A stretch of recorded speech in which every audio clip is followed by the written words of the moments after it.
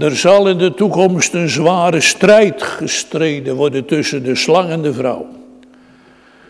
En dat gevecht, dat zal niet zich alleen maar afspelen tussen die twee bepaalde figuren. Die ene bepaalde slang, die er in het paradijs het instrument was in de hand van de duivel. En die ene bepaalde vrouw die we allemaal wel kennen met de naam Eva. Nee, die strijd, die gaat door ook naar hun nageslacht. En het hele leven van de mensheid, dat zal die strijd weer te zien geven. Die wordt alsmaar voortgezet en overgeërfd. En je moet zeggen, gemeente, die oorlog, die kun je ook vandaag de dag nog duidelijk waarnemen. U zult zeggen, kun je die waarnemen? Ja. U vindt die slang toch nog steeds geen knuffeldieren?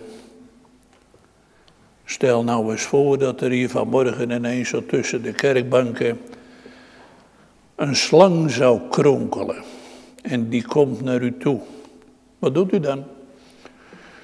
Nou, gaat u dan uw hand uitsteken om het beestje te aaien? Kom maar hier hoor, lief beestje. Nee. Ik denk zo dat uw eerste reactie zal zijn je benen zo ver mogelijk wegtrekken. En dan op wat voor manier er ook voor gaan zorgen dat dat dier weggaat. En als het even kan, dan moet hij maar dood. Trouwens, als die slang hier rond zou kronkelen, ja die slang, die is er ook echt niet op uit om een beetje vriendelijke toenadering te zoeken tot u. Veel slangen, die willen het liefste zo graag mogelijk en zo snel mogelijk hun vergif drijven in uw lichaam om u dan te doden. Ziet u het? Er is dus nog altijd vijandschap tussen het mensengeslacht en de slangen. En daarmee zult u wel begrijpen dat het in de tekst van vanmorgen om nog iets anders gaat dan alleen maar een beetje diepgewortelde afkeer tussen mensen en slangen. Je komt in de Bijbel de slang nogal eens een keertje tegen. En heel vaak is die dan een afbeelding van de vorst der duisternis. Daarbij moet je ook zeggen, de slang is ook een heel kenmerkend beest. Hè? Het is een dier, dat zie je allemaal haast ware wel voor je, dat zich in allerlei bochten weet te wringen.